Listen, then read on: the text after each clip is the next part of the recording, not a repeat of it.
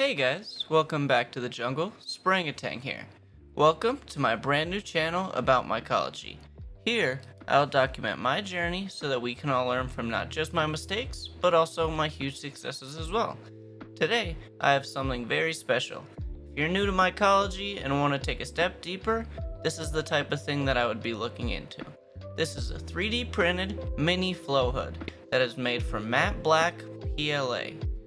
While it might not be the biggest on the market by far, this does come in at one of the cheapest options that I've seen for something like this. This is a 10-inch by 6.5-inch mini flow hood, which is the perfect size for starter agar work or even inoculating a jar of grain. It uses a high quality, quiet axial fan that runs on 120 volt AC power, which makes it super convenient to just plug in and let it rip. You can also use it long ways for agar transfers, as it's the perfect size for 2 plates. But you can also use it upwards like this. This makes it so that you can work with jars or pour agar plates in a more sterile environment. This unit features a 99.97 efficient HEPA R-sized filter.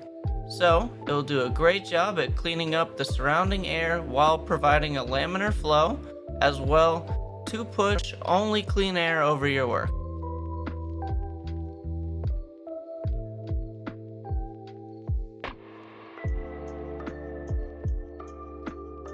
And as you can see here, you have more than enough room to pour 10 plus plates at a time, which is a huge plus.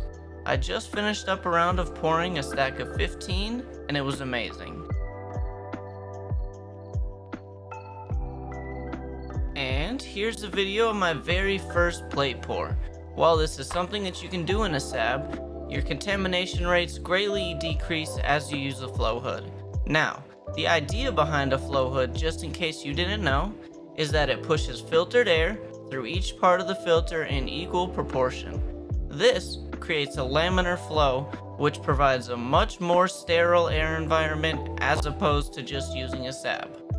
While I'm pouring my agar, I make sure to practice as much sterile technique as possible, as even though you have a flow hood, it doesn't reduce contamination rates to 0. Odds are, from what I've seen, if you're contaminating still after using a proper flow hood, then there's maybe something wrong with the technique, prep, or temperature that it's incubating at. I just poured about 40 plates on my first plate pour on this with this 3D printed mini flow hood, and it felt like I could pour another 50 at least. Thank you Valid P for this amazing opportunity, along with my close friend / mentor, Mycelia Limiti, for letting me test this out. If this is something that you'd be interested in purchasing, the link over to the Etsy where it can be found will be in the description.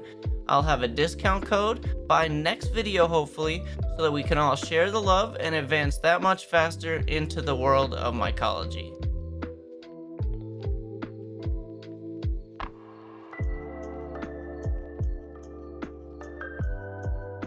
Now, I'll be going more in depth on this unit in the future, as I plan to keep using this until I can afford to get a larger one.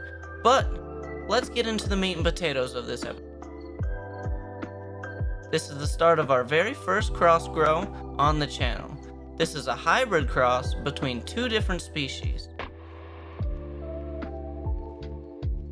Because I use a rack, I don't believe that these stickers on my desk make much of a worry while I do myco work.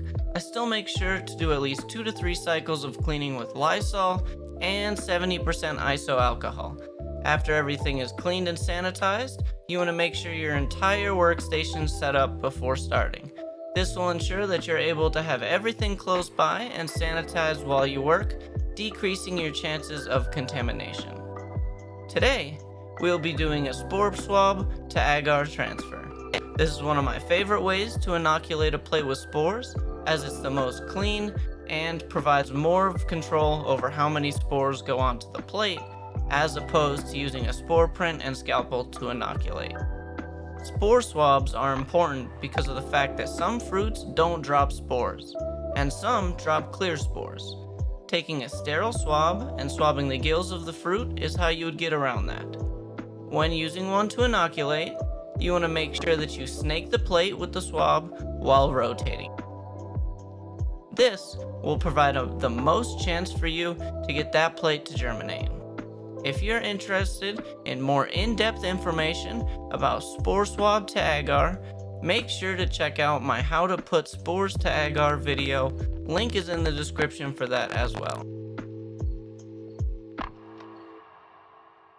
Also, it is my first time using this flow hood, but I do want to try it and not tilt the plate away from the flow hood, as that would kind of mess up the flow, I think. I'm not entirely sure how this works yet, as I just got it and I'm still getting used to it.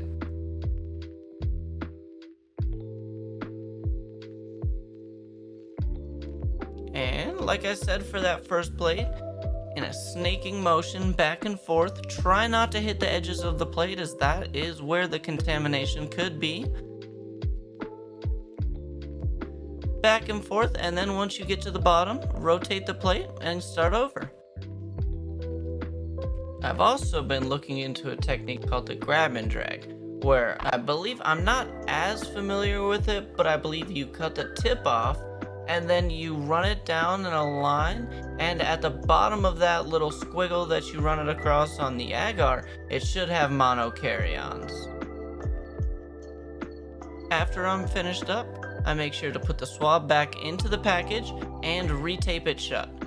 I plan to get a mini chip bag sealer, as that will perfectly reseal your swab packs, but until then, this will suffice. Just off-brand micropore tape around it, and that should be good.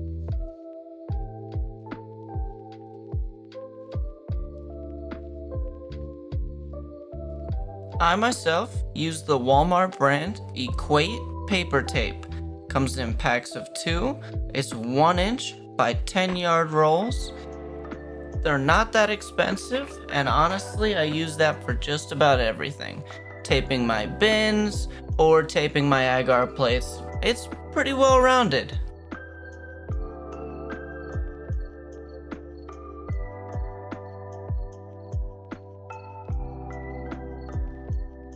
This is what it should look like once you're done. Make sure to label your plates how you want them, along with tape them on the edges. I use a cheap micropore tape. Other people use parafilm. Whichever works for you, works for you.